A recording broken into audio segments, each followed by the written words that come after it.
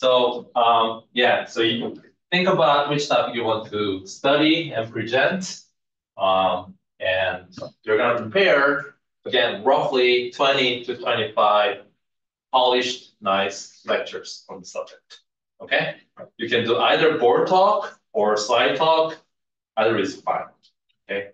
I will be checking whether you actually worked through the subject, actually understood it, rather than memorizing, you read something, let's just pour out and forget about it. Okay?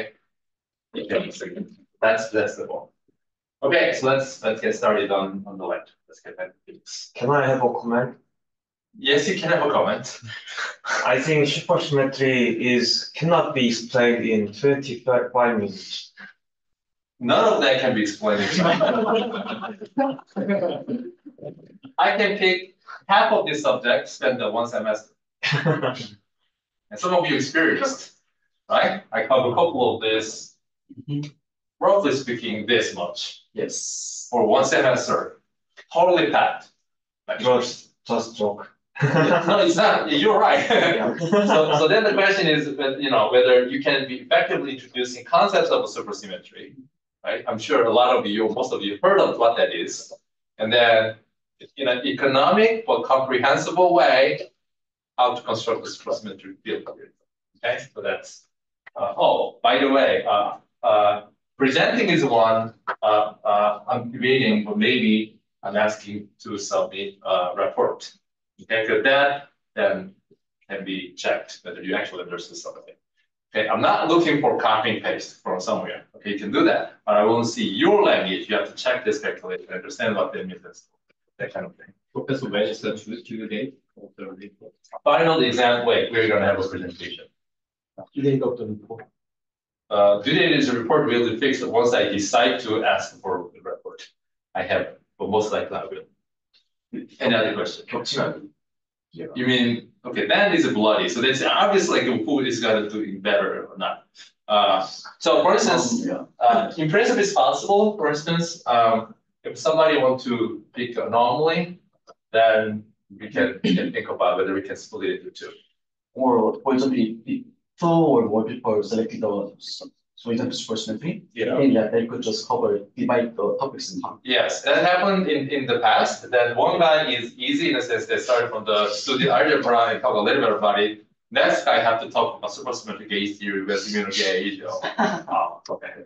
I'm fine. Okay, it's not my. I mean, I can do it that way if you want. Okay. Okay, so let's. Any other questions? And it's kind of curriculum or lecture. What's the difference? So whenever you open your mouth and talking about some physics, I want it to be in a coherent, comprehensible, nice delivery of the message. So I think he's asking whether there's possibility for questions. Questions? So how okay? Well, how are they different? Lecture versus learn club? I think Whether smile or not, or not? I think the combining all these topics into one slide or choosing just seminar paper and. Oh, good. So good. Then I'm thinking of a more of a lecture style. Okay, I don't want to see like let me summarize in the last 50 years what people have done for effective field theory. There are these important papers and touched up on blah blah. No, I want to see even if it's a small, narrow scope. I want to see that you actually understood. You actually want to, go through the steps and then, explain what this means and therefore this means and so on and so forth. Okay. Is that clear? Yes. So that's what I want to see. Any other questions? Can audience ask questions? Yeah, I will be one of the audience. Oh. Yes. Good. Exciting.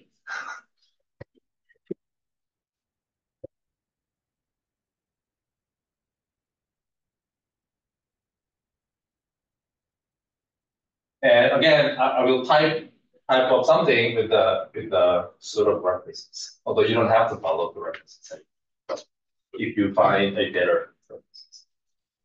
Or something that works better for you. Okay, let's come back. Today we will finish up a photon and here. And then we will now eventually write down the QED action or QED Lagrangian. We will talk about the exemplary QED properties.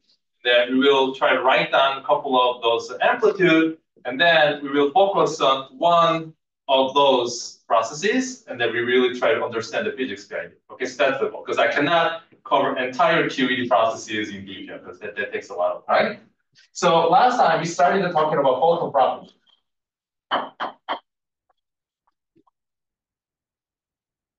Okay, so to this end, just to remind you, we started out with this, and then just so that we can set up the question of a propagator, we added a source field, like so. So this is, again, if you want, this is sort of a classical source. And then we even talked about, what are the microscopic physics that can possibly provide a closed source, right? Meaning, we talked about mean coupling. So these sources can produce photon out of it. And then equations of motion of this thing, they can be set up in such a way that in Fourier space, we derive that it looks like the photon, source, mu. Yes, good. Mu, okay. Good. Right. So then we say, okay, the way this time we're going to approach this question of getting a propagator is saying that, okay, I'm going to get a Green's function of this equation. So Green's function equation is going to be P nu, what do I want to say? P nu rho, this is delta nu rho. Okay, so this is Green's function, classical Green's function. Then once we can determine the Green's function uniquely, then photon field configuration can be obtained by contracting like so. So given a source, there's Green's function, you get the photon field. The problem that we encountered last time was that this, what did I call? Probably D or something, right? Or the D mu nu operator. So this was not invertible.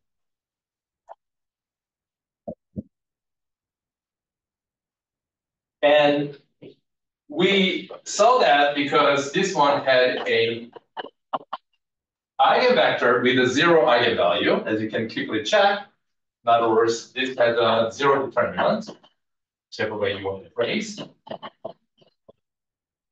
Okay, so that was not invertible, so we cannot get it. But it was crucial and important to understand, what is the origin of this non-invertibility of this operator. And then the way we sort of understood that is this. So given a unique source, and if there were unique Green's function, because this was invertible, then I should get unique photon field, right? But we know that this guy has this is not uniquely defined, ideally, because it has this gauge redundancy. So it's clear that since this action has a well-defined gauge redundancy, given a unique source, I should not expect to get well-defined Green's function, because how can I then get a unique photon field? Because I have a redundancy. So therefore, in order to get an invertible operator, differential operator, it's clear that I have to break this redundancy. So we have to add, so therefore resolution to this issue is that we have to add a term that breaks this redundancy. So that means we have to add a gauge fixing.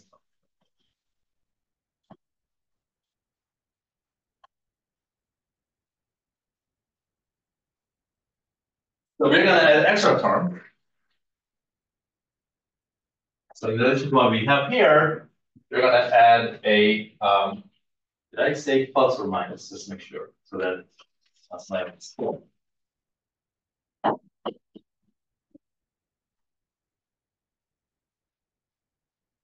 So we have this extra term. So let me make a couple of comments. So in this case, gauge fixing condition that effectively imposing is this condition, which is called covariant gauge, or the names. Covariant of Lorentz. Lorentz is different Lorentz, not the Lorentz invariance of that thing. So how do you want to do this term? Let me just explain first. First of all, you see that if so here C, in other words, here either you write this way or the other way around. It's your convention. So either you write that way, or instead I'm just gonna write this way because you don't feel nice seeing something sitting in the denominator. It's up to you. That's not a crucial part at all. So this thing, if you want, is a auxiliary field. This is non-propagating. And if you want, this is Lagrange multiplier.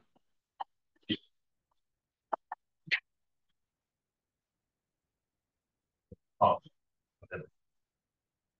So what does that really mean? So what that means is that I just added something which is not like adding extra propagating local degree of freedom. But so by this, what I mean was the equation for motion of C, the goal of existence of this field is such that whose equations of motion should impose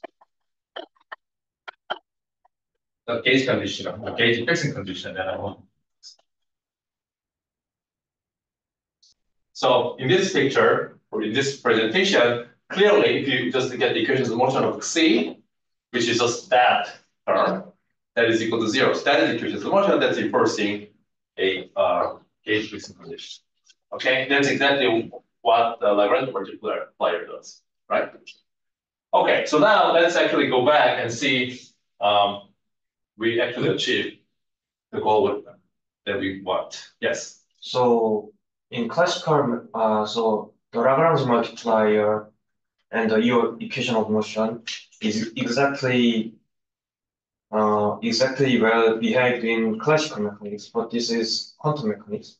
So is it okay? I mean, yeah. Maybe some quantum fluctuation will disturb the make correction to some theory. Okay, yeah. Good. So that's the important question. So let me answer that question. So the question was, okay, at the classical level, meaning by playing with only Lagrangian, it looks like it's all working nice. And is it guaranteed to work out even if I consider fully quantum mechanical theory? Okay, including quantum fluctuations. The one way you can think about that is as follows. Eventually, we're going to talk about path integral. What path integral says is that, or even in this picture, is that given a theory, this is a starting point of talking about quantum field theory. And then once you successfully quantize it, then eventually you should be able to look at all possible quantum fluctuations, right? So there's a classical background, you should be able to turn on all possible fluctuations. So quantum theory, therefore, includes not only a specific classical configuration, but it includes all possible quantum fluctuations. So therefore, quantum field theory is basically sum over entire possible field configurations. Okay? Now, when we talk about this gauge redundancy, and then the necessity of fixing the gauge is basically saying that, okay, here are all possible photon fluctuations, okay? Entire possible set of photon field configuration has to be modeled out due to this equivalence relation. Because if I see one configuration, and then if I do see another configuration, which are related by this equivalence relation, I have to say that they are the same. I should not, add this and that separately, right? That's the distinct.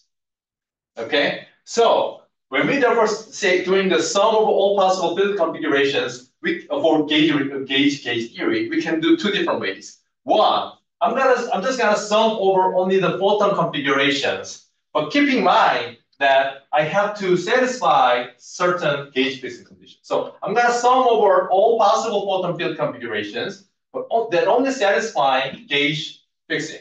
Because that is the same as saying that I would automatically satisfying this equals relation. Okay, so that's one way of doing it. Meaning we're going to walk through the A space, But you have to make sure that you always satisfy a certain gauge fixed condition you pick. That's one way of doing it.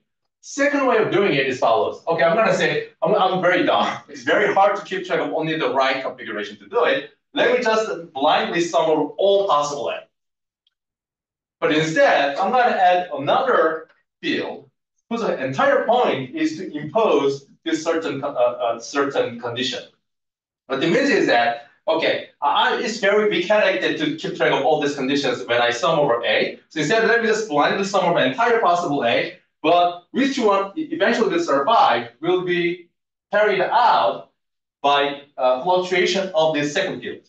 Meaning by looking at the equation of motion of this second field, it automatically chop out, unnecessary or unwanted pieces eventually. So either you just sum over A, taking care of this, or sum over entire A, but you also have to sum over C configurations because that enforces this condition. These are two equivalent ways of viewing this. But since this is non-propagating, basically, constraint parameter, there's no like quantum correction to this, if you want. And why is there is a scale? There is a scale, you said? Scale. A square. Oh, yeah.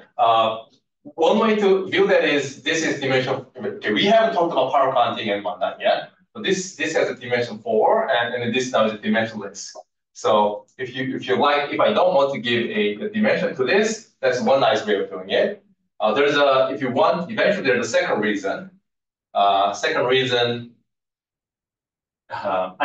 me just say the word because so eventually when we quantize not the U1 gauge theory but Yang-Mills gauge theory, quadratic nature of gauge fixing eventually will translate it into quadratic action for what's known as a Pari-Papa cost. Okay, I said that I was just gonna say a word, but anyway, there's something going on there. Okay, there was a question. 저랑 비슷한 건데 그럼 스퀘어 말고 그냥 라운드묘 AU 그 1승만 사용하면 문제가 있나요? So the question is, what happens if you do this? Okay, A, great exercise. Go ahead and do it. B, like I said, at this level, the goal of this guy is to impose this condition.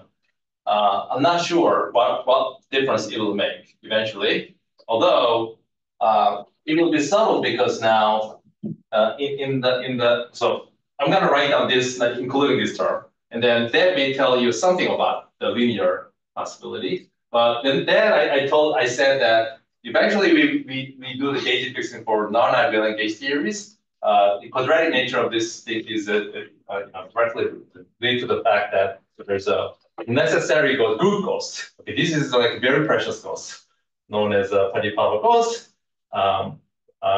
That gets good actions. Yes. So you said that this choice is not a unique condition to improve the into gauge fixing terms. Am I right? Yeah. So this is a choice of gauge fixing because that will impose this gauge fixing. But last time we talked about another gauge fixing, which was like, okay, let me first fix like that, which we call Coulomb gauge. Coulomb gauge fixing. On top of that, we impose this process. Okay, so this is just a way of doing it. The reason why this might be useful, as you can see here, is that this is manifest as a Lorentz invariant way of imposing gauge. So it's nice to write to the Lorentz invariant Lagrange. 저 얘기를 듣다가 질문이 하나 또 생각났는데 제가 알기로는 라그랑지 멀티플라이 할 때 스퀘어 텀 들어가면 안 되는 걸 알고 있거든요. Why? 그러니까 컨스트레인트를 퍼스트 오더로 줄 수도 있고 세컨드 오더로 줄 수도 있고 서드 오더로 줄 수도 있을 텐데 세컨드 오더 이상으로 주면은 제 기억으로 그 그레디언트를 했을 때 설명이 잘 안 돼요. 그게 벡터가 0이 되면 안 될 거예요. Which vector? 뭐라고 해야 되죠? 잠시만요. 잠시 알아보겠습니다. Good. So you tell us once you figured it out. Okay. So reason the operator D is singular is related to A is gauge dependent. You mean this? Yes. Why that is? What's the reason that D is singular? Good. So the reason why this is singular, point number one, I mean, clearly it has a eigenvector with a zero eigenvalue. That was a, like, if you reach zero level, way to see why it's singular. But intrinsically, what that means is that if I do have a eigenvector that is proportional to p mu, that means that I am allowing a gauge, the gauge field configuration whose polarization is proportional to the p mu. And we saw that that's exactly if you want the unwanted degree of freedom. Okay, that's if you want the longitudinal polarization. We want to project it out. And that's exactly the culprit that's causing this one, which means that we have not successfully projected out unwanted, unphysical degree of freedom yet. And we knew that the way we can achieve that is by actually doing the gauge fixing. So that's all totally connected. Can I understand your explanation? Sure. So that equation D mu P mu equals to 0. Yes. If the A mu is also a solution, then A mu plus P mu is also a solution. Yeah, you can say Yeah, that. any multiple of P mu is also a solution. That's so right. That gives a degenerate one. That's right. So then we can think that the problem is the D mu and the kernel is non-trivial. Yeah, what you said is good. That's very nice way of phrasing it. That what you said is exactly demonstrating we have this issue. Okay. Because for any solution A mu, I can always add the P mu times alpha. It's also a solution, which is exactly this thing. So it's not unique. Okay. 예, 찾았습니다. 그러니까 미니마이즈 하고자 하는 함수가 f가 있고, 그리고 컨스트레인트가 g가 있으면 f 플러스 람다 g를 라그랑지안으로 두는 거잖아요. 예. 근데 이제 그레디언트 f를 람다 그레디언트 g랑 같게 둬야 되기 때문에 그레디언트 g가 0이 되면 안 되는 걸 제가 알거든요. Okay. 네, 그래서 그레디언트 g가 0인 경우에는 잘 안 되는 거로 알고 있습니다. Okay, so when you say, so let me make sure. If G is your constraint, and if you want to impose G in the Lagrangian by adding Lagrangian multiplier, you don't want the constraint function G such that whose gradient is 0. Was that what you're saying? Yes. Good. Okay, not that I understood the mathematical reason, but that explains why we don't want to add the linear term, right? Because remember, grade. Oh, okay, not necessarily. Yes, thank you. So that question is still there. Let's continue. So now let's rederive our operator in the presence of now gauge fixing term. You should find that now you get this plus minus plus.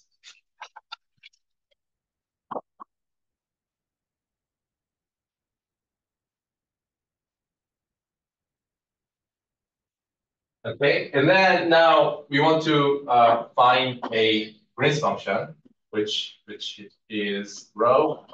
No, rho. So first of all, you see now this is invertible, right? Because if you obviously the reason why this has a zero eigenvalue was precisely this to cancel exactly, and then whenever you see, so now this is invertible. So long as C is not equal to what? Infinity, in this case. Okay, so now there's no exact cancellation between this and that when I multiply by P here. Okay, meaning that eigenvector precisely. Eigenvector precisely. Okay, so now the goal is to solve this. How do you solve that? Well, now you know how to do it because now this is a tensor with the two Lorentz indices. And here we have only two ingredients. How to construct this? One is this, the other is P mu. So obviously you can set an ansatz, which is A times this, and then B times P mu. And then plug in and actually solve this equation for A and B, satisfying this condition. Okay? So the final answer you will find is minus G mu nu minus C mu over P. This is the solution. If you actually plug in, actually determine a A and B, you should find this. This is a straightforward exercise you can do. So therefore, our propagator, photon propagator, which is vacuum expectation value of time order product of A mu, A mu Y, which is the same as contraction. And the way we set it up is Fourier transform I times propagator. Okay, so that was the setup. So this is a momentum space propagator if you want. So therefore, momentum space propagator that we found is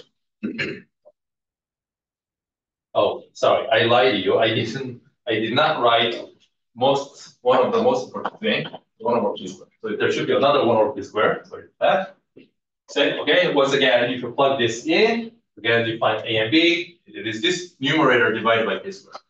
So the photon propagator has this p squared minus I g mu nu plus minus, in this case, minus c mu or p squared. Okay, that's classical Green's function. By which I mean you just solve this Green's function, which now is invertible due to gauge fixing term. You got it. Now, to get a time-ordered propagator, not just the Green's function, classical Green's function, you have to do what is known as I epsilon prescription. So you shift p squared in the denominator by plus I epsilon. And this is the thing that I want to now explain to you, why that's the right prescription to do. Okay? That's good. So if any gauge fixing makes the D invertible. If it is a well-defined gauge fixing in a sense that it removes all unnecessary redundancy issues. Then, okay.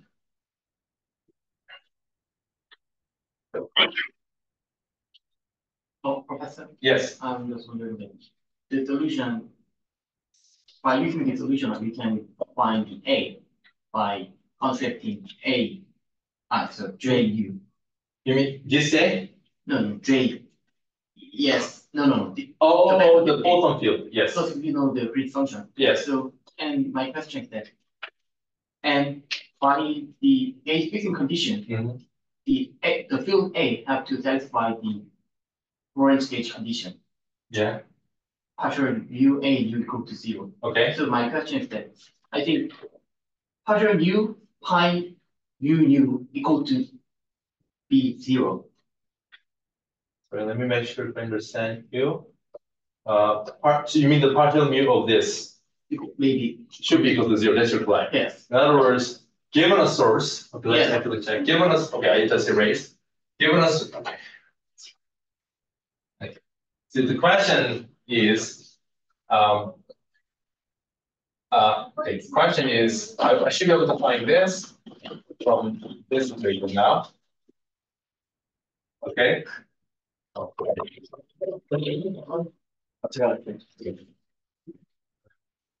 And then you will check that different. Okay. So basically, this should translate into P, what? P mu dotted with the epsilon mu should be 0. If that be the case. No, just not T mu or partial mu. Right. But I'm in the Fourier space. Okay. Yes. So yes. And I use the fact that P mu, J mu is also 0. Because I'm using the conserved current. Yes. Okay. Remember, A mu can couple only to the conserved current. We check. So therefore, when I take the partial derivative, I can on first time this here and that, and the second time I can on J mu, but that's 0% using. Okay. So your question is basically whether this is satisfied. Okay. Yes. So for my question is very intuitive sense. There is Cousin. So it cannot be equal to 0. Okay, so I will comment on that. So that's a good question, and that's a valid question. So keep this in mind. And then I have a couple of comments to make about this. This will be one of the comments. Good.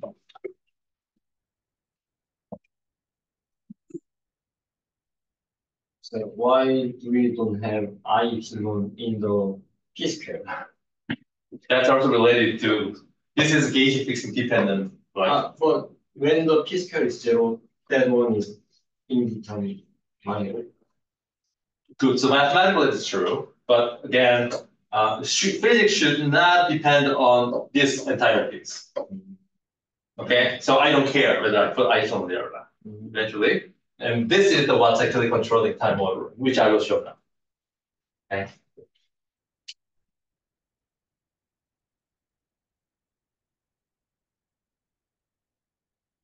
Okay, so let me make a couple of comments.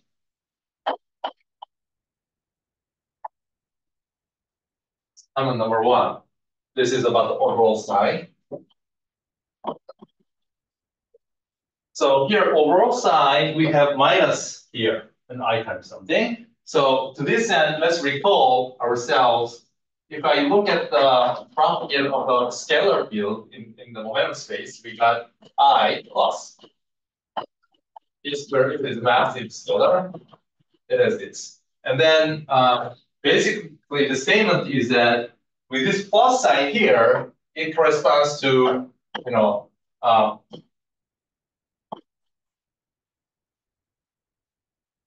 propagating virtually positive long state. So in other words, if I flip the sign here, I basically screwed up everything, right? Everything becomes unstable. There's instability issue. Now, the comment is why? How do we see that this is the correct sign? To this end, to see that, let's just pick a gauge, a particular gauge fixing, which I will just say gauge. But whenever I say gauge, I actually mean gauge fixing condition. So here we're gonna speak C is equal to 1. I think it's known as a Feynman or 2, probably both. Feynman 2 gauge condition. So in this case, because physics should not depend on how I fix the gauge, this entire thing drops out. Then A mu P becomes minus I G mu U P squared plus I squared. And in particular, so this will minus I plus I plus I plus I. And we know that we want to get the two well-defined positive norm propagating photon to freedom. And this obviously was not one of those, right? This is a 0th component. Remember, if you want, you can pick a gauge where a 0 component is 0. We talked about this. Then on top of that, you can imagine. Now here, I'm just quoting a previous gauge fixing condition to guide you. So certainly, I don't want to have a plus here and the 3 minuses, because we knew that we are going to get 2 propagating polarization mode from this spatial component. So you better have a positive sign here, and then you just have a minus sign because eventually this will be dropped out. Okay? So this is just telling you why that overall side makes sense. Okay, so moving on to the second comment.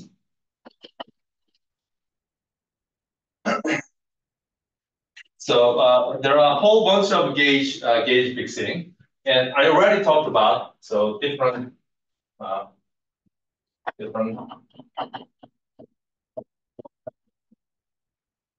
variations of gauge fixing. So one we already talked about. Okay, so this is Feynman gauge. Let me just say in short, Feynman gauge. And often this is useful in computation because then I don't have to bring all this, complicated expression. And second gauge is called, this value, called the Lorentz gauge. Oh, not this Lorentz. Lorentz gauge. Okay, not the Lorentz group, that person's gauge, but different person, Lorentz gauge. So if you do that with propagator, so here propagator how do I write? Well, let me write IP mu, second one, P mu u. Well, so here, the propagator is given by is plus 1 minus I, P mu u, minus P mu, P nu. And so in this gauge, if you recall original form, this Lagrangian had, remember 1/2 del mu and mu squared. So if you take the c goes to 0 limit, basically this will explode, right? What it means is that forces, so then this limit forces to impose this condition. Okay, so that's the way of understanding what I said here is in terms of path integral. Path integral, you're gonna sum over all possible field configurations with this action. In this case, action included this term. So if you take this limit, it's as if you're gonna sum over something weighted by this factor, but then you have, humongous term, which will give you wild phase oscillations.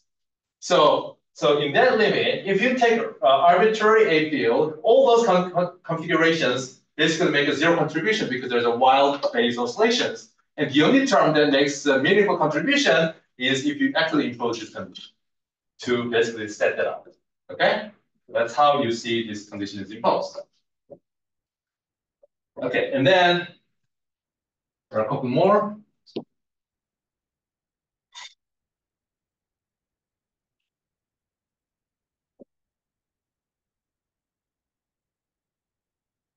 Because we talked about different gauges, what happens to look at everything. And this limit is known as unitary gauge. But this is actually not useful for QED for now. Because remember, in this limit, basically gauge effect system drops out and they are back to non-invertible issue, non-invertibility of the differential operator issue. But okay, at this level of discussion, it's not clear why this is a good gauge, why that's called unitary gauge. But I can comment one thing. Probably I shouldn't. Should I? So eventually, so let me just write. Eventually, we are going to encounter, are we? So there is these two different gauges for non-abelian gauges. The one thing is called RTC gauge, which is actually the gauge we've been using this one. Another one is called the unitary gauge. There is a reason behind these names. So let me say in word, okay? In case that makes sense to you, that's great. In case you remember when you eventually studied non-abelian gauge theory and the gauge fixing, that's great. So this R, I'm not sure if that's actually a historical reason, is for renormalizable gauge. And unitary means unitary. Now, the name came from the fact that in order to show a given theory is renormalizable, okay, one of the best important scheme or a feature that you want to see is what's known as a power counting. And this is totally aside, okay? Don't worry about if you don't understand anything what I'm saying. I'm just saying it in case some of you will understand. So in showing renormalizability, which shouldn't make sense here because we haven't talked about the renormalizability or renormalization. And there's an important feature in order to show that another thing is known as the power counting is crucial. It turns out in this particular gauge, power counting is manifest. On the other hand, in this gauge, unitarity is all about I don't want to see unwanted ghosts, bigger freedom. So here, only the physical bigger freedom survive. On the other hand, here, power counting becomes obscure. What it means is that you want to eventually see two different features of the same theory. A, you want to make sure that your quantum field is unitary. And showing unitary is,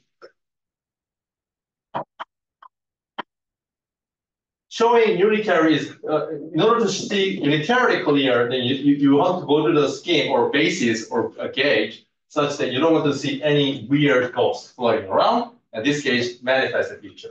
On the other hand, turns out in this gauge, power counting becomes unclear. And so it's very hard to see now renormalizability in that gauge. And then if you go to another gauge fixing choice, it turns out that you have to live with the ghost. Okay, this p mu over p squared, that term actually has a ghost in it. So now unitarity is not clear, but turns out in that scheme, power counting becomes clear that you can actually show renormalizability. So you want to make sure that theory is both renormalizable, unitary, but turns out there's no good single gauge fixing that shows both of them nicely.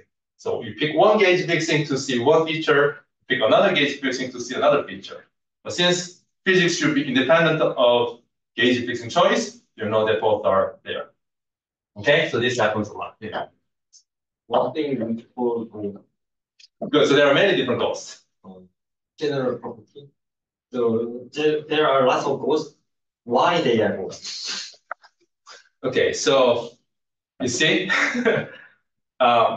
you have a friend, and some of them are very nice, and some of them are like, I don't want to spend time with them, right? So some ghosts are really good, cool, nice, and some of them are okay, I don't care, and actually I don't want to be bothered. And you all call them friend sometimes. Too. So the ghosts, some of them are extremely important to give me a good life. And one example that I just said in the word was a Paripapa ghost. That's essential to restore unitarity. Okay? Yes. But there are another ghosts. It's absolute net negative. Okay? So they are like negative norm state, probabilities all ill-defined, all of that. And you want to do your best to kick them out. So if you want to be in that mode, you go in this mode and get out of it, like kick him out, all those bad ghosts. But then you're not going to see this feature. So sometimes bad friend is also important to manifest. My question is, which there is ghost term? There are ghost terms. Yeah. There are. Isn't it p mu, or p square, or something like that? I said that yes, there is a fictitious pole. Ghost is for the something term containing a fictitious. Yeah, fictitious poles. That's as if there's a propagating mode, but with negative sign and so on and so forth. And those are artifact of descriptions. And physically, you should not have any of those. Good. So this is a quick comment on anyway, it's good to hear about. And there's another gauge fixing called light on gauge.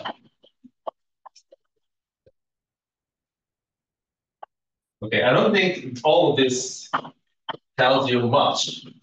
Okay, because you actually have to use this gauge, particularly gauge fixing to computation and see, oh, this is very nice gauging. Anyway, so this is the gauging. Basically, you're saying that this is projected, that along the null direction is projected out. Turns out this is useful for some, whenever you deal with what's known as soft or collinear load. Again, this may not make sense. And then we encounter the Coulomb gauge, right? So which was imposing spatial part. And then we saw that that's not complicated fixing. So we supplemented with the imposing extra condition. We talked about this last time. And sometimes this is intuitive, very nice. The problem is that this is not Lorentz invariant. So again, it's similar like this feature. This gauge, very clear, only physical degree freedom, but Lorentz invariants become obscured. Okay, and so on and so forth. There's always this sort of feature. Okay, I'm not sure if I will list all of that. There are some more. Something called the radial gauge called similar. We just project it out the model along the radial direction, and so on and so forth. And since this is almost different, just finish up. There's one more thing. Now I need read or write and read gauge. And it's a specific on the brain. Okay. You can pick 100. Okay, so I have a question. Yes. So why do we even use light communication? So in what terms do we use is it good from the others? So good. So your question can be generalized. Which gauge? So no. How do we see which gauge is used for what? Oh yeah. So that depends on the sort of question or physical situation you are in. For instance, in this case, presumably you're looking at the physics that has this extremely light or soft that has a no light propagation, and then you want to single out a mode that is best describing those sort of physics. Okay, and so which gauge is more useful? Again, it depends on which kind of physical situation the process you're looking at, and just to say, not that I have done calculation in this gauge, actually. I have not done any calculation in the gauge. Turns out this gauge is useful when you're dealing with a soft radiation sort of physics. Yes. Okay, I'm always confused like this type of argument. So when we begin our discussion, we said that KAIST behaves as a Lagrange multiplier. Yes. So we vary Lagrangian with respect because it can constraint for gauge condition is fulfilled. Yeah. But in practice, we just choose some number for KAIST. Yeah. And then just carry on calculation. Yes. Then how we can ensure that choice of KAIST guarantee my contract? Yeah. Good. So two things. So this is related to what I said. If I write down Lagrange multiplier, I'm just viewing this as some background field that includes equation between processes. At the end of the day, which value I'm taking still imposes the same condition. And then here, one I think important feature is that remember, I'm not imposing equations of motion of KAIST at the level when I derive photon propagator. Remember, so either you have to already constrain your A mu field space by imposing gauge fixing and then derive propagator, or don't constrain your A space, but just remember that there's that term sitting there. So when we derive the photon propagator of a general form, it's not here, right? It's not like I already imposed this condition to get that form. I just added this term, and then I'm just gonna behave like I'm gonna allow all possible A configuration, and then I derive the photon propagator. So now we're gonna have to think about imposing this, which we will be done because eventually, path integral over C, in case that makes sense to you, will automatically impose this condition. Now, your question is like, okay, it is a Lagrange multiplier, and then taking a value, how is that like fit together? If I understood your question right. So I don't know if this is the best answer to that question, but like it is the existence of such classical configuration that guarantees gauge fixing, not the particular configuration of that Lagrange multiplier field that is important.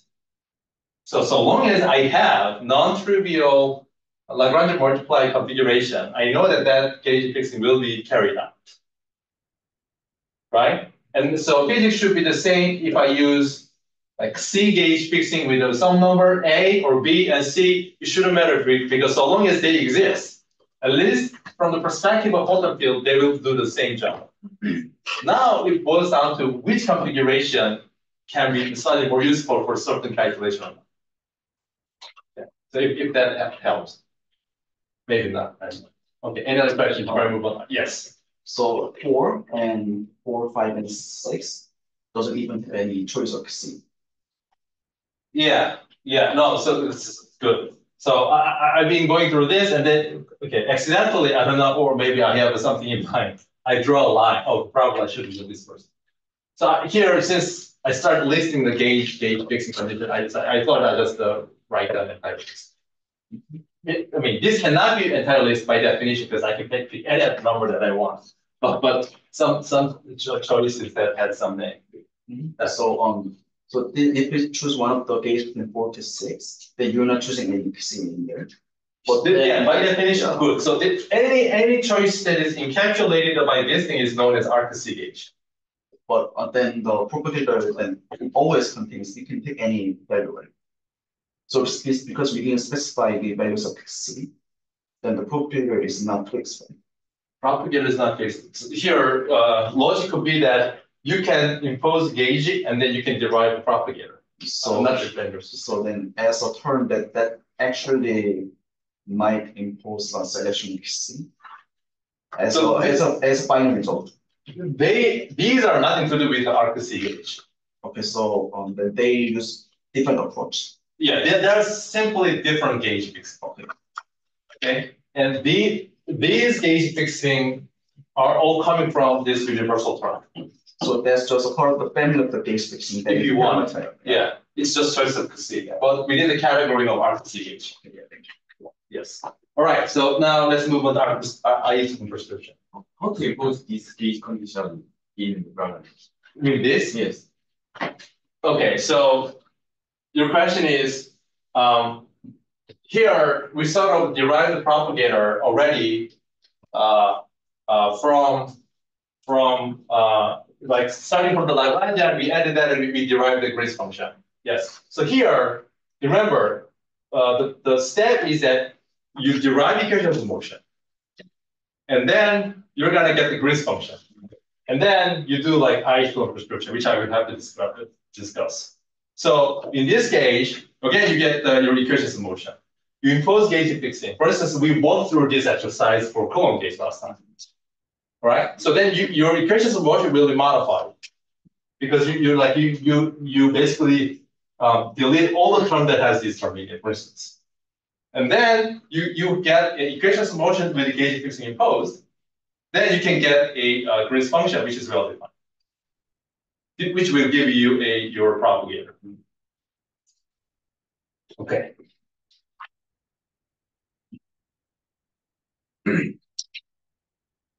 By the way, in the Lagrange multiplier method,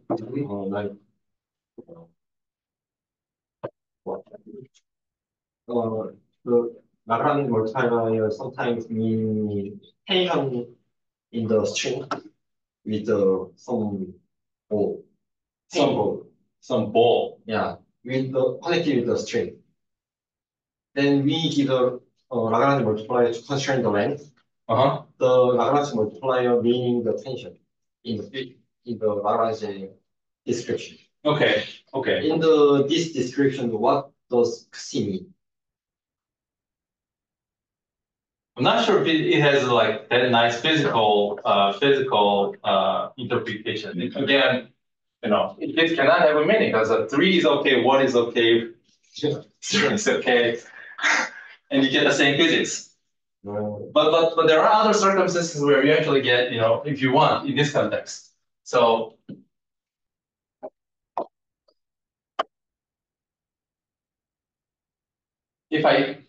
I'm not sure if you're gonna find it. I don't know. Here is my photon action written in definition form. So you may have it. But I can't share. 2e squared. I over 2 pi. So one of the things that photon field always has to satisfy as a mathematical identity is this. This is known as the Bianchi identity, and this should give you something like some equation like this. One of them makes this, and then another one. And then therefore imposing this, so now you are going to pass on to a new description, new degree of freedom in terms of the A tilde instead of A, where A will be related to this field strength by this relation. Okay, differential form. So if you work it out the component, you get the two terms. So now this is a Lagrange multiplier term whose life is to impose df equal to 0. Again, either you path integrate this, remembering this, or you path integrate over A, like, okay, I don't care because I know somebody will make sure that. Okay, it turns out now if you actually completely path integrate over original field variable A, you get what's known as the dual description. This is electromagnetic reality, and since you ask question in this context whether there's any Lagrange multiplier that has a actual meaning, and in this case, this Lagrange multiplier term will turn into a dual photon or magnetic photon. Anyway, sometimes it has meaning, but this one absolutely is nothing.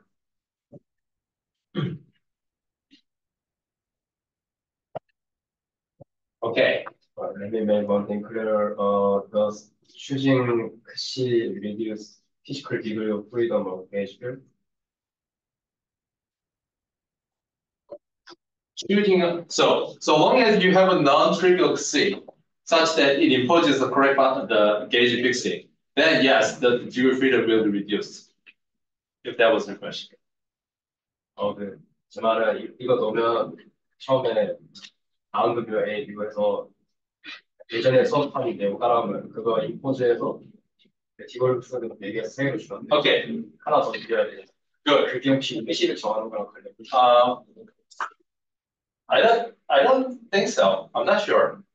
I don't think so. Because naively, any could see. What is that? Is that good question? So his question was whether choosing C is related to exactly whether you reduce degree of freedom by 2 or not. Yeah, right. Good. So homework problem for you. But 2 turns out this covariant gauge. The LMU is not a complete gauge, just like a cooling gauge was not complete. Okay, so we see that if I fix a gauge such that this, or what if I make another gauge transformation like so, then I will stay in the Lorentz gauge or covariant gauge, so long as I make extra gauge transformation that satisfies this is equal to 0. Right? This is very similar to the previous discussion. Do you have to fix both to kill this redundancy? It turns out that is what's killing the remaining 1 degree freedom. I don't think choosing C make it so. No, that's why I said I don't. That's why I said I don't think so. So choosing C like 3 versus 2 should not touch anything about this. But people for choosing C blah blah gauge. Which gauge again? 그러니까 C를 정하는 걸 gauge라고 하는 거니까. Okay. So that's because it's specified a specific. Good. Okay. Maybe this is related to the earlier question. For any C which is not equal to I think infinity, we'll give you at this level of discussion same gauge fixing condition, which is this condition. And even if you choose a 3, 4, 5, 10, 77, I think you're still getting this condition. Okay. So then the question is why picking a different C value got a new name. Okay, so as of today, we're gonna pick a 77 before KAIST gauge. And bring me an example where this is a useful gauge. Anyway. Okay, let's talk about isolation.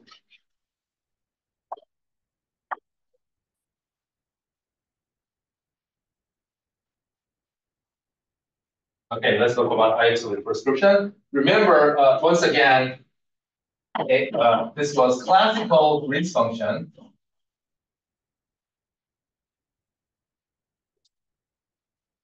So let's talk about the scalar case first. So if I have this, and then this, and then I have like this, then if I want to actually have not just one of these 2-point function, but time ordered 2-point function, then the prescription is doing this. So now I want to explain why this is a good prescription. Okay. So to this end, let's recall ourselves. So let's just do it study carefully because we just need to talk about a scalar field. That's enough because whole point of this is how we incorporate time ordering. So we don't have to talk about in photon. Remember, so this as an operator level was the same, remember, as a contraction. In this case, not plus normal ordering. Because contraction was defined as the difference between time and the normal ordering. And if you expand this out, you will get, so hopefully this notation doesn't bother you because what I meant was the spectrum expectation value. Okay? And this thing has 2 pieces. So when time of x is larger than y, turns out this has this.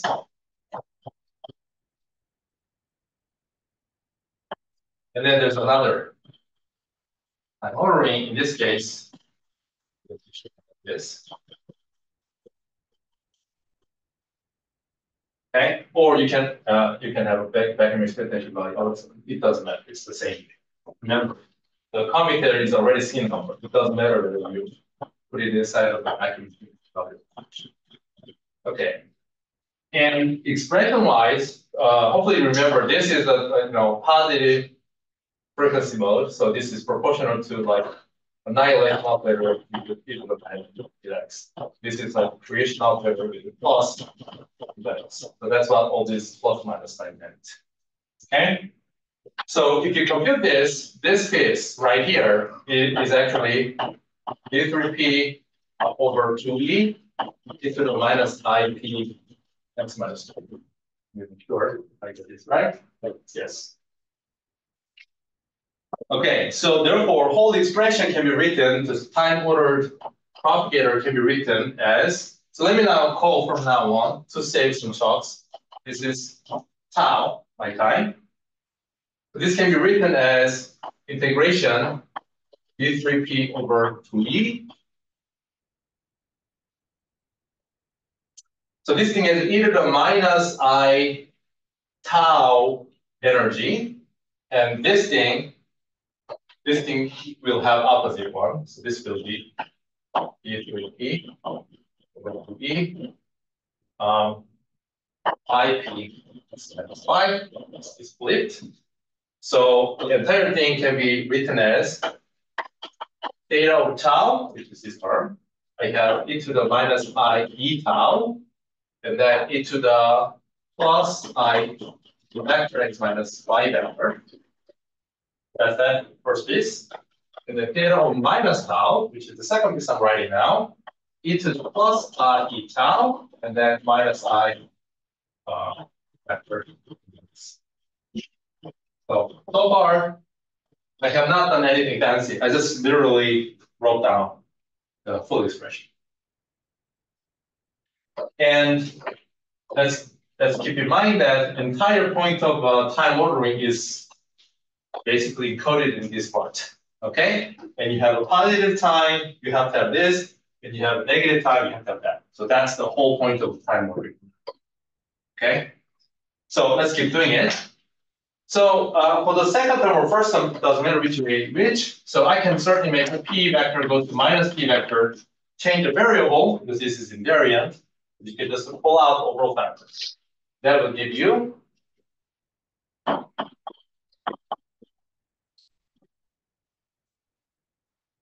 first vector,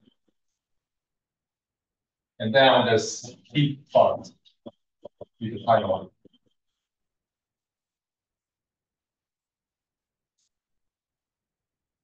So now, what we want to understand is why this is related to IH1 prescription. Okay, so that's the whole point of this rest of the calculation. So to this end, we just need to understand integral representation of that.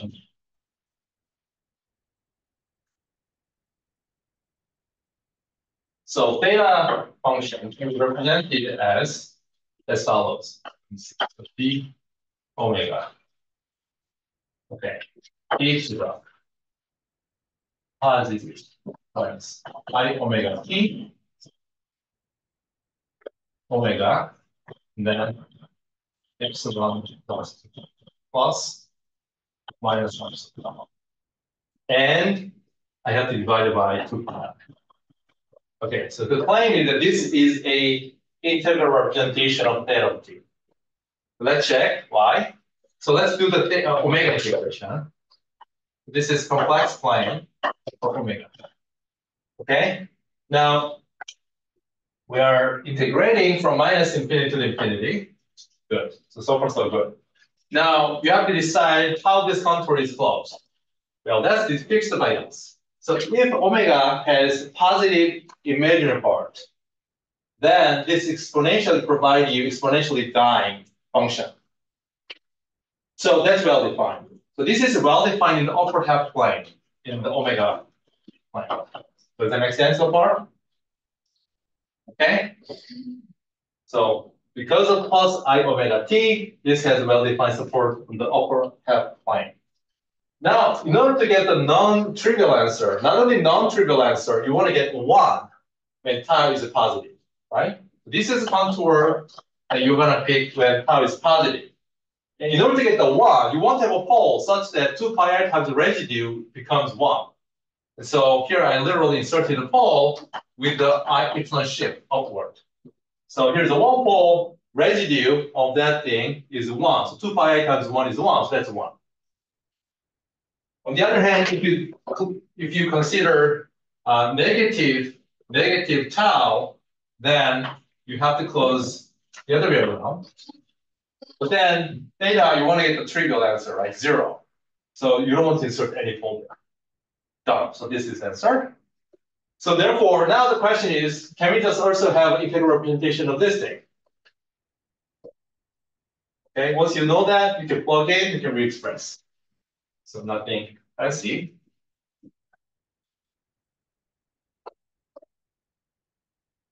So the claim is that, let's see, so this much, can I just write as I? This I should be represented as epsilon, so epsilon goes to 0 from the positive side. It should be 2 pi I minus 2e, you'll see, e omega.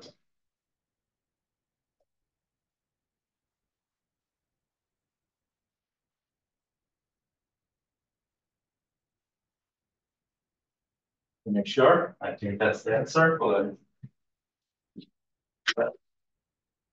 Okay, so this is the integral representation of that, and you should be able to see it's basically the same thing. And you want to basically make sure that this thing, I'll let you do it. That thing has now pole. So here, let me do it. There is a pole naively plus minus c. So when omega is plus minus c, there's a pole, but because of a plus I epsilon prescription, this is critical. This pole will be shifted upward like so. This pole will be shifted downward like so. Okay? So then once again, when tau is positive, meaning I'm not looking at this space, then I have to close in the upper half plane. And then I would have to read off the residue times 2 pi I. So then this is basically forgetting about since I figured out the location. So since I'm looking at the negative pole side, I'm getting minus 2e residue, but that cancels this minus 2e. Okay? And then for when tau is negative, then you have to close in the lower half plane. Then basically you're now getting the contribution from the omega is equal to e pole. The residue is a 1 over 2e, you might say, okay, 1 over 2e. But now this is clockwise, you have to pick an extra minus sign. Okay, so and they cancels minus. Anyway, so this therefore is this. Okay, so we're done basically. So therefore time ordering is incorporated correctly. So if you use this particular I epsilon prescription, which basically tell you exactly which country integral you have to do, which will give you automatically consistent answer with the time ordering. Okay, and now it's a simple exercise that this combined, you plug in here together with that, you have to be able to show that that propagator is now going to be written as. And again, I'm just keeping track of this item prescription. So that's why we said that once we derive usual classical Green's function, then I can reinsert or reinstall time ordering if I shift by I1. Okay, because that will automatically now set up the correct control integral that give you correct time ordering.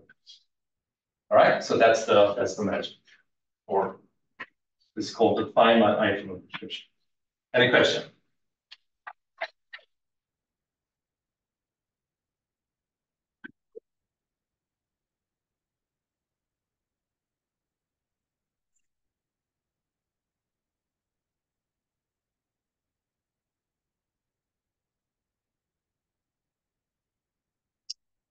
Okay, so last comment, so I forgot the number.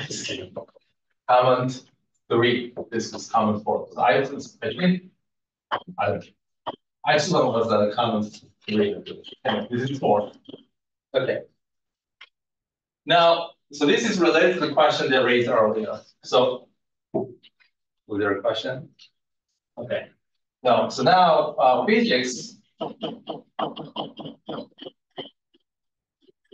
should be independent of rates of agency.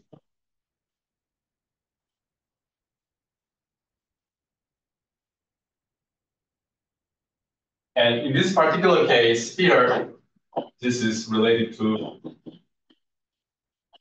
independent of C. Because anyway, I'm using this particular case fixing term. So in this particular context, this is the statement. And remember the photon propagator,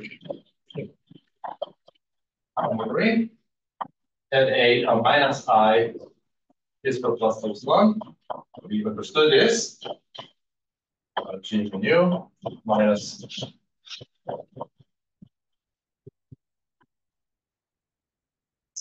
So in order to make sure we always get a C independent answer, looks like somehow this entire piece should be dropped out.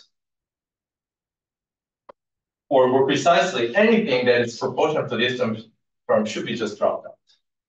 Because by modifying the value of C, I can just change over a prefactor of this term. Okay? Which means that physically, suppose I have something happening here. Blah, okay, well, I don't know, something happens, something interesting happens, there's a photon propagator, there's another something interesting happening. And we want to make sure that this thing, entire physics, is independent of the C, which means that something like P mu, P nu, multiplying whatever this blob, or standard between this blob should be 0. Right? Otherwise, I cannot guarantee the independence of the C. But this is automatic because recall, this is like photon coupled to something. This picture gives you photon coupled to something. And I told you photon only couples to conserved current. Right? So, and then such that this is conserved. So what that means is that this blob really is represented not just random thing. Okay, so there's a photon coming out. There's a blob. That's not anything, but actually just conserved current. Then here's another conserved current. But since it's a conserved current, you automatically see that obviously this is automatically drops out. So if you look at this sort of thing where photon couples to conserved current, entire amplitude is actually independent of distance. So automatically drops out. Okay, so this is, I mean, one certain circumstances, obviously, there's slightly more subtle question you can ask. For instance, you can ask, oh, what if I'm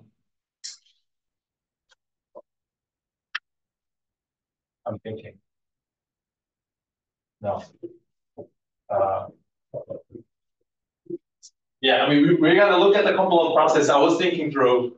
I think in all of the cases you want to make sure things are independent of the C, it will have this feature.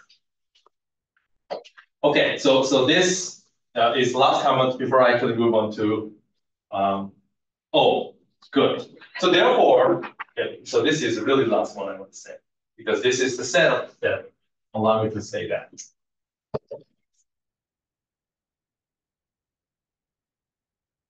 And this is very useful now and comforting. Now remember, photon propagator can also be thought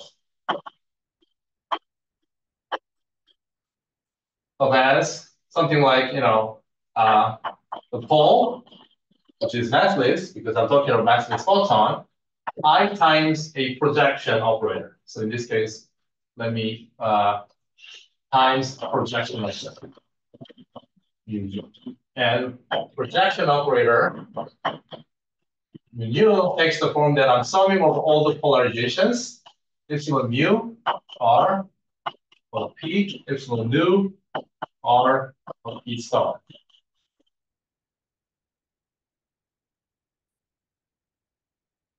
And if this looks unfamiliar to you, recall that, for instance, we talked about this, like summing over spin of the fermion and then u bar r of p. That was projection, right, onto the particle sector, and that was p space plus m. If you had a VV bar, we had a p space minus m. Okay, so this is projection. So it's literally, oh, massless guy is going, but I'm not only contain physical degree of freedom, which is about the projection object. Now, this discussion clarifies one thing. Naively, the numerator of this thing has this gigantic object, okay? But as I told you, whenever you have this propagator, whenever you have a process where you have to use propagator in these circumstances, then effectively that term drops out. The effect of this is the only thing that left over. So this formula, not in an equality, this projection operator. Previously, we actually wrote exactly equality, but effectively, this will be the same as minus g. Okay.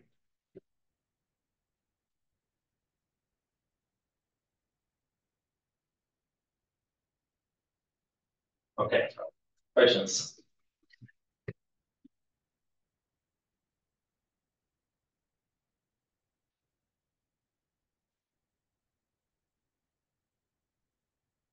Can you explain one more that the 2-point function can be interpreted as projection? Yeah. So if this is a single degree of freedom bar, and then if you specify the mass, you're done. The propagator should be uniquely 1 over p squared minus m squared, because there's a single degree of freedom. But if this guy has internal degree of freedom, either polarization or spin, then you start writing something like so. Right? Then this thing is like, okay, I have a propagation that controls like this. So what the denominator controls is the long distance propagation. In other words, if you hit the pole and if you do the Fourier transform back to the position space, that allow you to have a very long propagation, as we talked about last semester. And what this numerator has to kick is that which of those guys actually propagating with that long distance propagation feature. This is universal because that's all controlled by only kinematics, meaning just the mass. So this thing is, if you like, a matrix that tells you which of the degree of freedom is actually getting propagated. And so that is the notion of a projection operator, projecting onto either the particle sector in this case, or projection onto the antiparticle sector. And when we derived the Dirac propagator, it had a combination of these two. The first time, particle propagate with the numerator of that. Second time, antiparticle propagate with the numerator of that. Okay, so it's both the cases the same. So you can view this as that. Okay. Another question? All right, good. So in the remaining of, do you need a break? I'm just gonna need like maybe 20 more minutes. So I don't think I can finish entire rest of the QED processes, but I want to just list here are all possible QED processes, not all possible, most of the possible QED processes that you would encounter. Okay, and then introduce names, each of them, and then for just a couple of them, we can write down actually amplitude, because now we have a full QED, so most of the Feynman rules, we can write down the expression, basically immediately write down the expression once we draw the diagram. So that's what I was planning on doing it. But if you need like 30 seconds break, I'm happy to give you read. Any question? Okay, for you, we talked about final like presentation topics. Okay, as a final not as a final exam or final evaluation. we will have a presentation. And then I listed the topics, but I will type and then post it on the KLMS. Okay. So you can look and then you can tell me.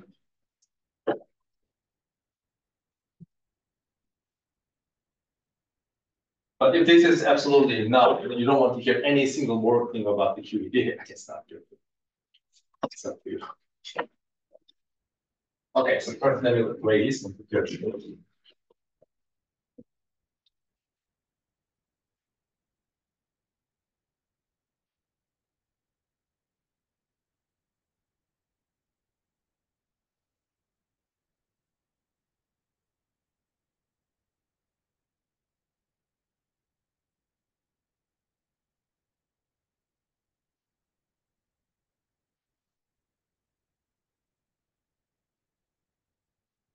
Okay, so then why don't you just go another like 15, 20 minutes and then that's it. So now we can talk about quantum electro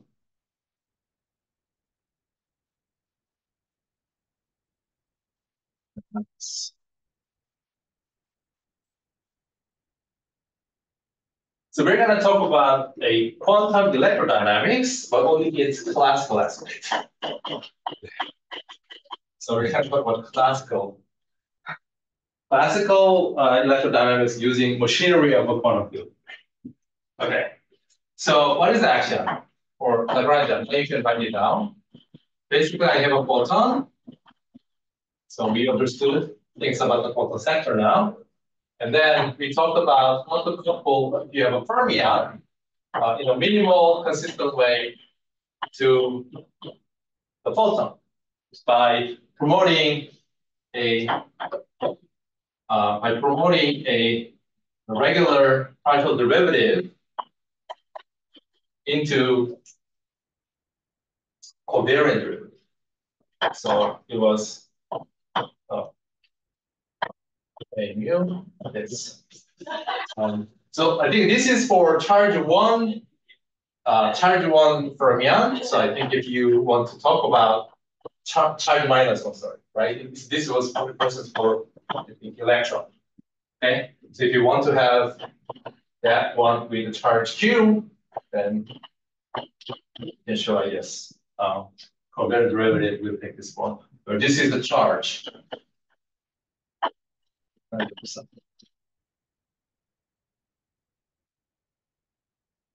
So we spent enough time to talk about the fermion, quantum field, canonical quantization, and so on. Propagator. We spent time for massless photon, gauge invariance, conserved current, gauge fixing, all that, right? Propagator, blah, blah. So now we can just smush together and talk about the processes.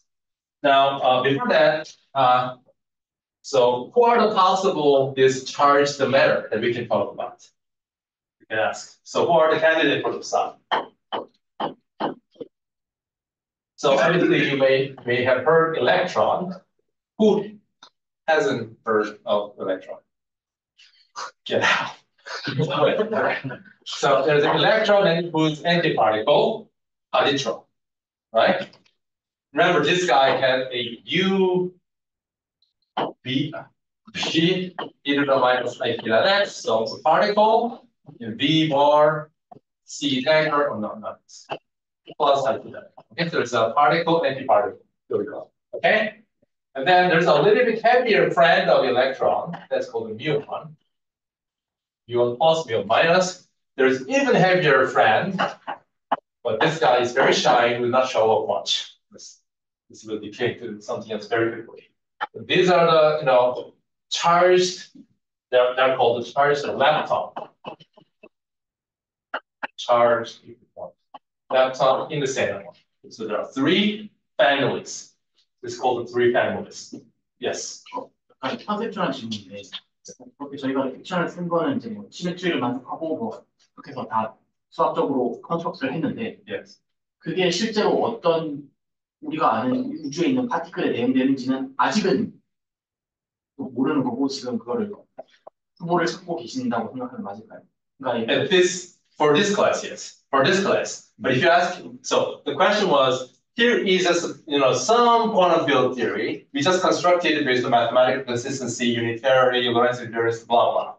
And then here I'm just starting writing down. We have seen these guys somehow in nature. And then the question is, okay, is this what's describing this guy? So that's your question. The answer, we are playing here the role that, okay, I'm the theorist. For the first time in history, I'm trying to theorize this guy in terms of this quantum field theory. And that's what we are doing now as a practice. In reality, we are damn sure that they are described by this, by many digits. This is one of the most precise theory of nature that is constructed by human being ever.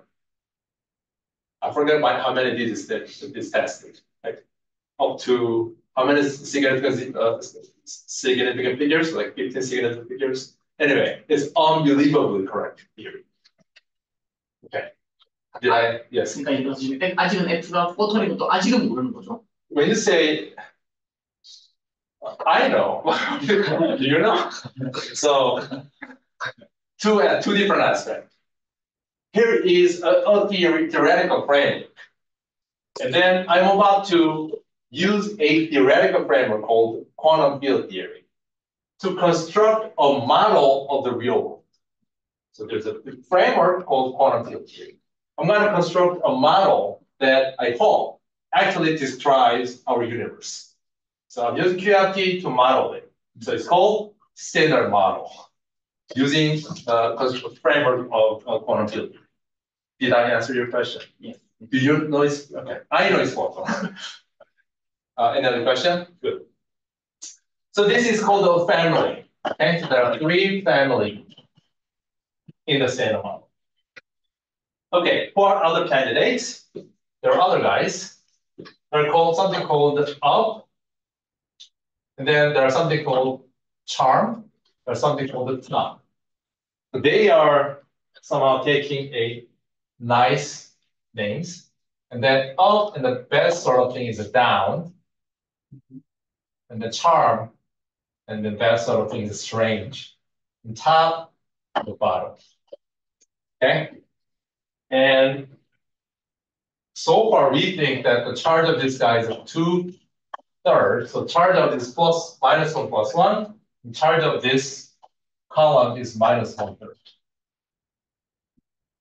And again, there are 3 families. So there are this up, down, charm, strange, top, bottom. Okay, and the 3 families, they're called a quarks.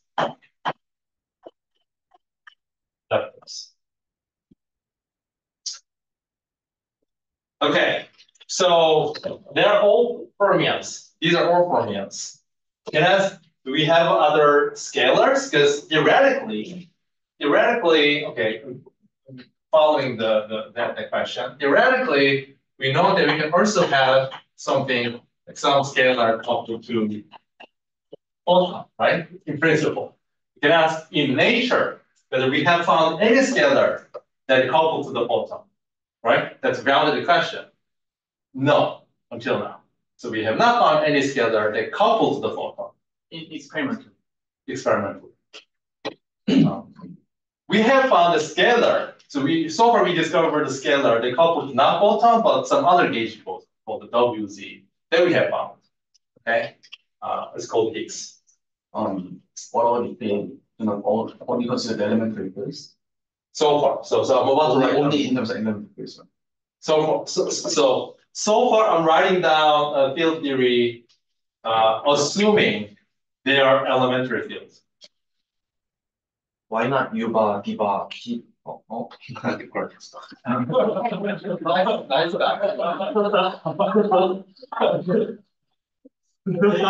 Yeah, there are.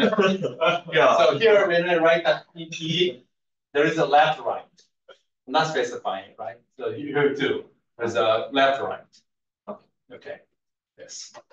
Yeah. Another question. As far as fine. Anyway, another question. Good. So these are so far is considered to be elementary field, by which I mean if you probe this particle to arbitrary small length scale, you don't get to see extra structure inside. There are like minimal building blocks of the nation. But you can ask yourself, oh, okay, is that the only theory we have constructed so far that they appear to be a fundamental field? No. There are theories called the composite model, where they are made of something else. Okay, so they're made of something else. It's very popular. One of my favorite. My advisors were, so I have to be. Yes, I like it. so there are that. And secondly, those theories of a composite, these are all made of something inside. Turns out theoretically they are identical to the statement that standard model actually lives in, meaning we are living in a 5-dimensional world. There's a beautiful duality called ADS-CFT duality. So Randall syndrome composite is well. Anyway, so okay, so then let me just list a couple more. These are all so far here. Looks like so far these lists looks like elementary. Sometimes called elementary, by which we mean they're not made of something else. They're itself a fundamental or fundamental.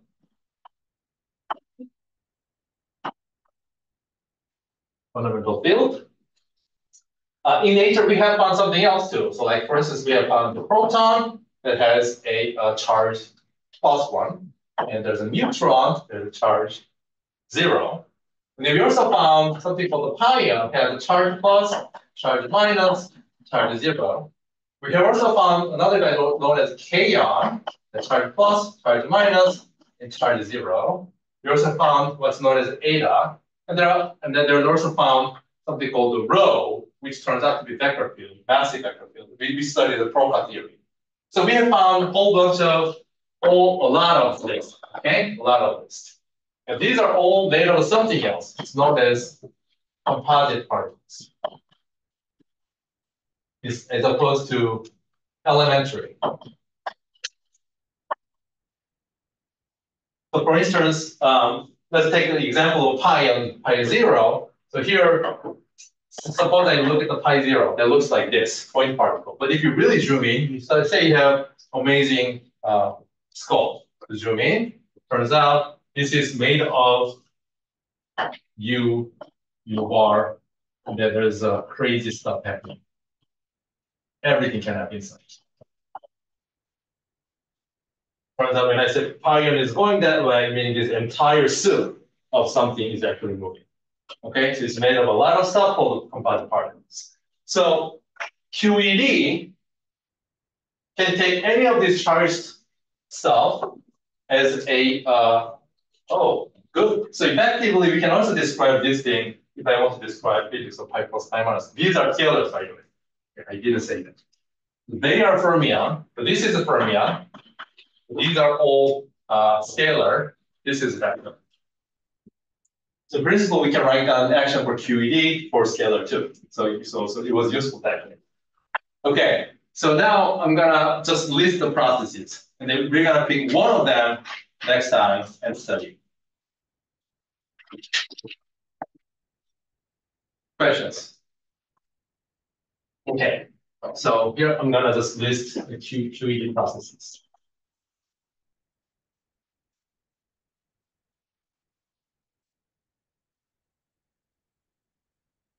The first thing has a name, Miller scattering. This is E minus goes to E minus E minus.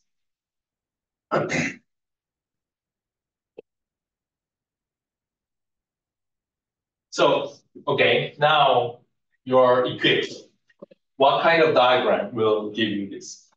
Given Lagrangian, I ask process, you give me diagram and computation, right? So that's how things work. So this thing should go like electron coming in, and then photon gets exchanged, electron comes out. Good. So now my time going that way, which is opposite to Coleman that I used to use, since I'm started using other book. Okay. you want, you can read the other way around. Then you get E plus plus plus. Anyway, so then another diagram is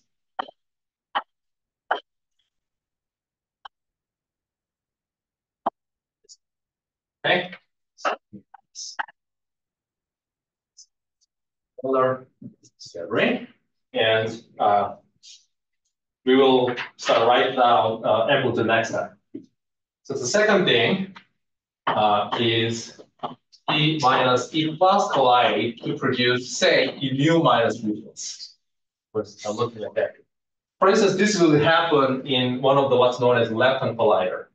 Okay, in the world we had a lepton collider before called the LAP, because LAP. Why is it called the LAP? Who knows?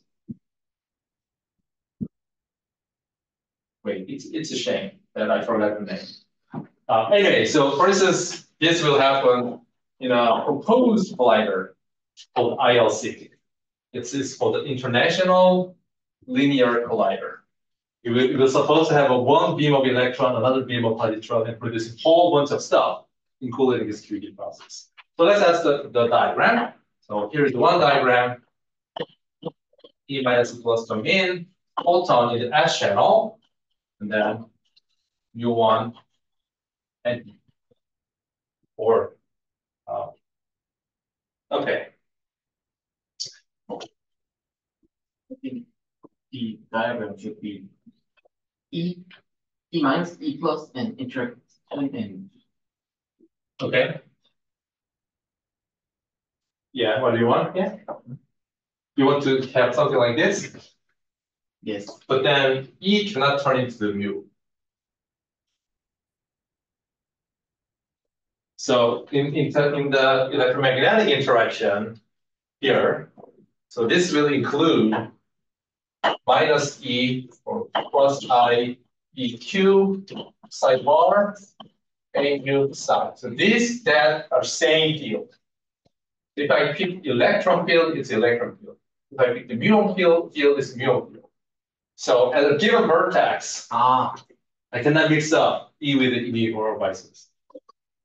So it's an E interacting with this photon. And then mu interacting with photon. But not E mu interacting with photon. 만약에 시간을 이렇게 되면 이게 다르면 Yes. 이 뮤가 이 뮤가 된다고 생각할 수 있는. Right. So yes, good. So in the crossing diagram, then you're looking at electron colliding with the anti-mu1, generating anti-mu with the electron.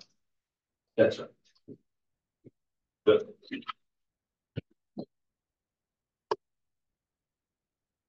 Why we cannot construct the coupling between the electron and muon? Okay, so In the round. Why we do not insert that in? good. So because so answer should be in the part of the lecture, but let me remind you. The way we constructed was like A mu is a vector field, and you ask, okay, can I construct among the Fermi bilinears, which is the vector, which is the psi mu, gamma mu psi, psi bar gamma mu psi, and then we smash them together. That was the coupling. Now, then you can ask, okay, what I mean by constructing Fermi bilinear? Can I pick one of those Fermi field, another Fermi field, and they contract each other? So long as space-time symmetry is concerned, that might be possible. But if we start throwing extra properties, like quantum numbers, and then actually one of the space-time property mass. So if one of the psi has a different mass as the other psi, then this should not be possible to do it. So for instance, here electron has different mass as a muon, and that's why. So if you go back to the exact exercise, when we try to construct the Lorentzian, this, I'm assuming this guy has the same representation under the current as this. But this is like a massive representation. This is a massless representation. Obviously, you cannot do that. Or even if both are massive representation, if they have a different mass, in principle, they have different representation of the correct. You cannot do that. Okay. Another question? Okay, so third process. going. So it's for the Rutherford scattering.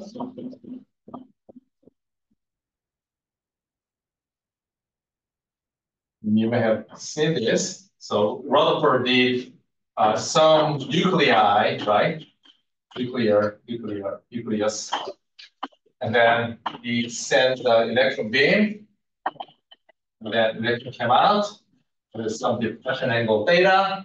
And then he tried to probe structure, right? That's what he did. So here concurrently, we're doing E minus colliding at a proton nucleus. Then, okay, so what are the diagrams? Well, direct draw. So one is electron line, the other is proton. And then we also have a crossed channel. As we go there, the electron goes into that electron, proton. Sorry. Yes. Wait, sorry, good. Do you feel comfortable? So here, it totally makes sense that I have a crossed channel, right? Because this is identical particle I can switch. And here, obviously, EP is different, so this doesn't make sense. Good, so we're gonna learn some physics out of this thing. Next, it's called Compton scattering.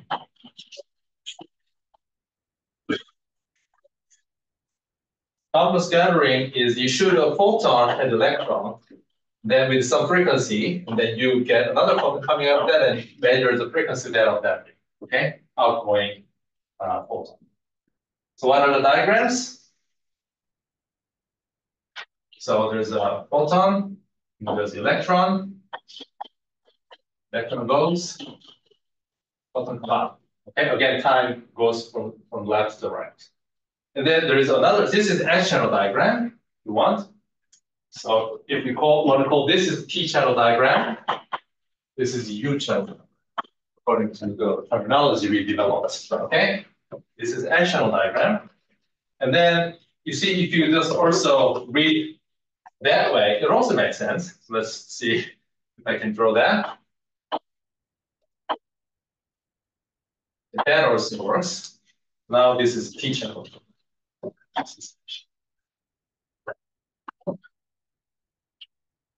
Okay, so far these are nice, good QED processes. Not that we haven't completed anything yet, but we will do it next time. A couple of those things. Let's do this paste out of it. And then so far, 1, 2, 4. Not that it's explosive list. These are all tree-level processes. Meaning, given a QED, if you ask these processes, you get a diagram that looks like a tree. Okay, so there are tree diagrams that contribute to these processes. Now I'm going to list 2 more things which happen at the loop level. So there is something called vacuum polarization.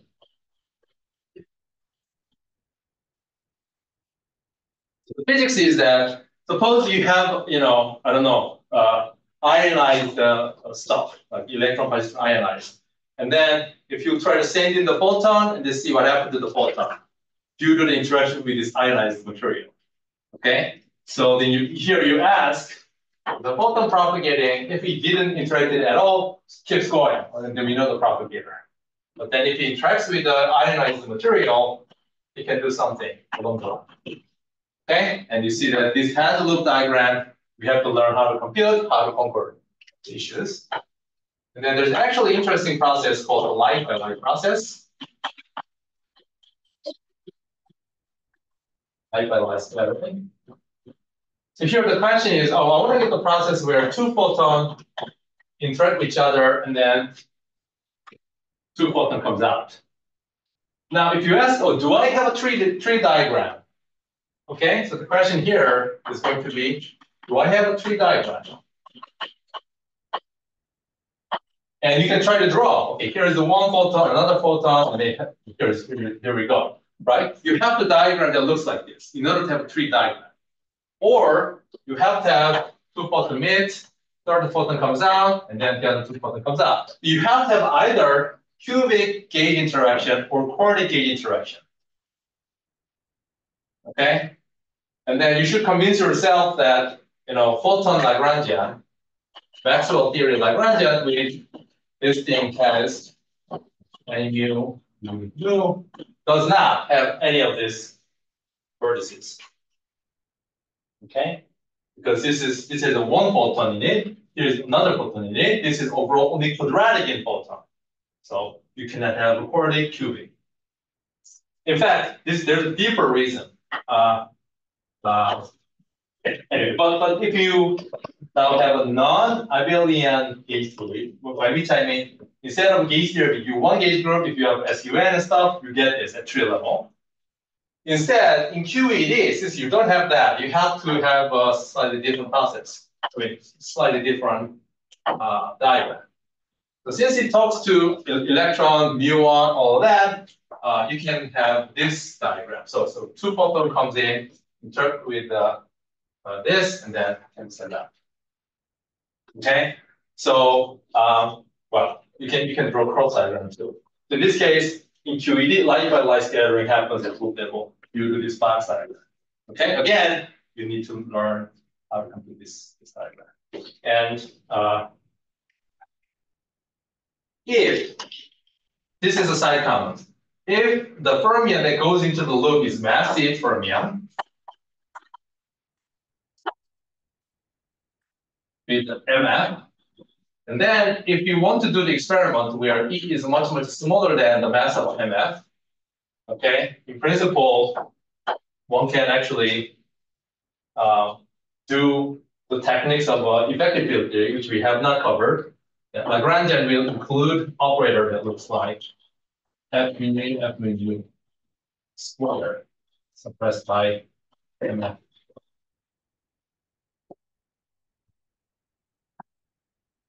So now this has cubic quartic interactions.